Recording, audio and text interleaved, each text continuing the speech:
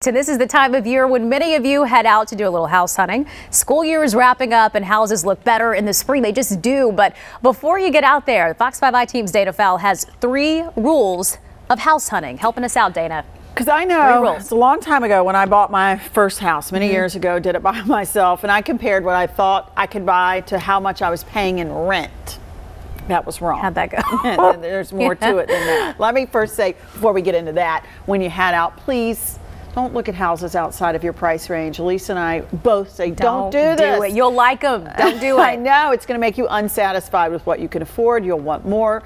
And you got to stick to what fits your budget. But you naturally have to decide what that budget is before you home shop. So here we go. Here's the first financial rule to follow. Lenders don't want your monthly payment to be more than 28% of your combined income before taxes. Again, 28%.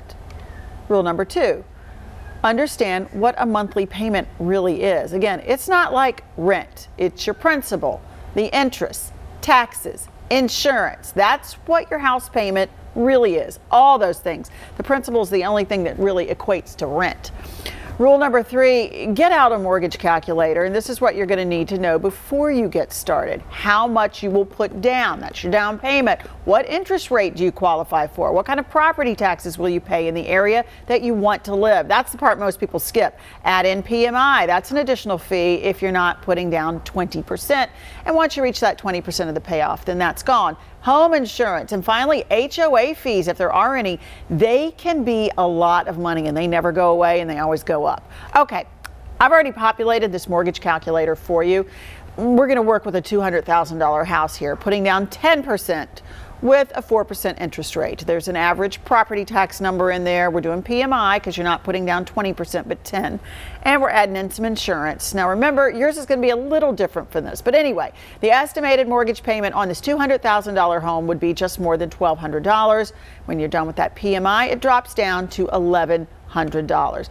This will give you a real solid understanding of what you can afford so that you're not disappointed when you finally sit down across from that lender who says, can't afford that. Yeah, this isn't something you want surprises with. No. It's just not. No. This is not one of those things. Okay, interest rates still pretty good too. Yeah, right and that's good news for some and not as much for others. You know, if you've got a good credit rating, you will get a better deal. And what I recommend, I didn't have this in here, but let's do this.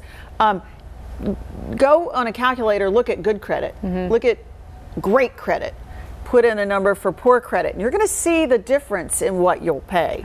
Good credit actually pays. Yeah, so that matters then, though, when you're working with the calculator. Yes. You got to have that in. Yes. Okay. And listen, don't shop outside of your price don't point. do it.